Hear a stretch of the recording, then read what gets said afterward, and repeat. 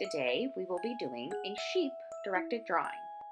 There are two examples. One is horizontal and one is vertical. It doesn't matter how you choose to set up your paper.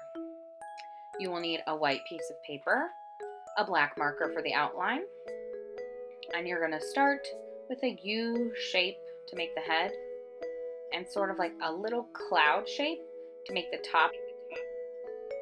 Then you're going to add little triangles on either side for the ears and put a little line to show the separation. Next, you're going to do two little black eyeballs.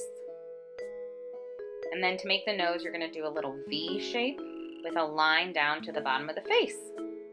Here's a cute little face. For his body, you're going to do the same thing you did for the top of the head, just larger. So it's a larger, fluffy cloud with a little fluffy tail. If it runs off the side of the paper, that's okay. No big deal. For its legs, you're going to draw one big rectangle and you're going to split it down the middle to show two legs. And then one little line towards the bottom to make the hooves. And this one's going to be kicking out. So we're going to draw one leg by itself with the little hoof.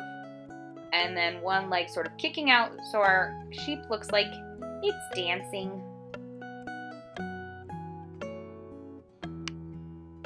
The last step before coloring is to add the texture to the sheep's body. So I just sort of like did a swirl shape all along the open fur parts, including the tail and the top of its head, just so it looks like a curly sheep.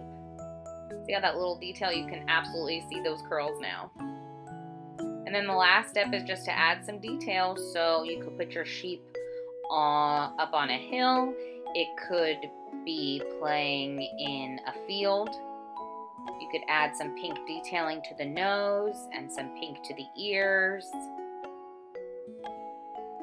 just to bring your little sheep to life. Go ahead and add whatever other details you want, and I'm sure your sheep will turn out beautifully. I hope you enjoyed this directed drawing.